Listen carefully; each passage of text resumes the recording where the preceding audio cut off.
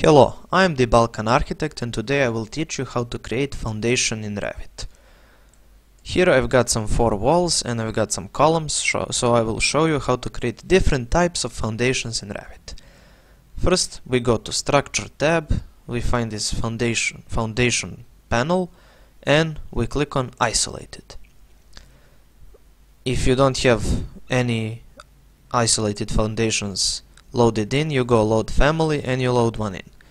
Now, we can't do this in 3D because we can't snap to the exact center of this column, so I go level 1.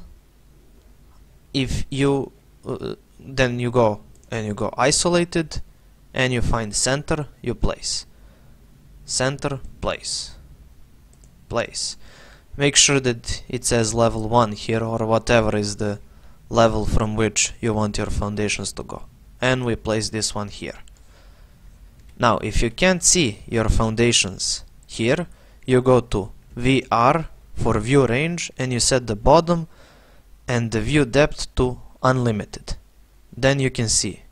You go apply, OK. Now we go back to 3D.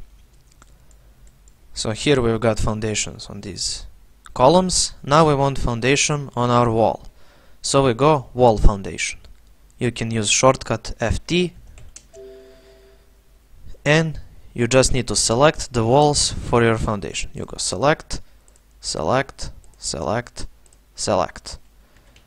After that you can select your foundations and you can go and you can choose other one. If you don't like the shape or the dimensions of your foundations, you can go edit type. And here you've got toe length, heel length. Toe length is the part of the foundation that's on the inside, and the heel length is the part of the foundation that's on the outside. And the foundation thickness. So you can change the dimensions here. You go OK. If this is on reverse and you want the small part on the outside, you just hit these 2 arrows and your foundation is rotated, but this is wrong in this case, so I will put it to be on the outside. Now, once we've done that, we're gonna delete it all, because let's say we don't like these isolated and wall foundations, we want a huge slab that connects everything here. So we go hit slab, and now we need to draw our boundary. So I go back to level 1. I go to rectangle and I put a little offset, let's say 1 meter, 100 centimeters.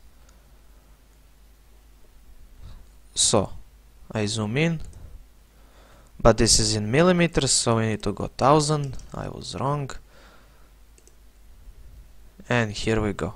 We hit here and there you go. We've got foundation. If the span direction is wrong, these 2 arrows show what the span direction is. This is wrong. Span direction should be going always on the short way, or in this case maybe you want, because of these columns, to be going this way. That's okay, but if you want to change it, you go span direction and you choose either this one or that one, or you can draw it like this or like this or whatever. So you go finish. You've got this span direction symbol. I don't like it, so I will delete it. And when we go into 3D, what happened here? When we check it, we see level is TO footing. That is wrong. I want it on level 1, so I change, and there you go. Maybe the thickness is wrong. We've got 15 millimeter. We go edit type, we duplicate, we create a new one. Let's say 150 millimeter. We delete the 2, OK, we go edit type and we add another 0. So we go OK, OK, and there you go. That's some strong foundation. So that is the 3 simple ways on how to create foundations in Revit. If you want more simple tutorials like this and even some complicated ones later on, please subscribe for more videos.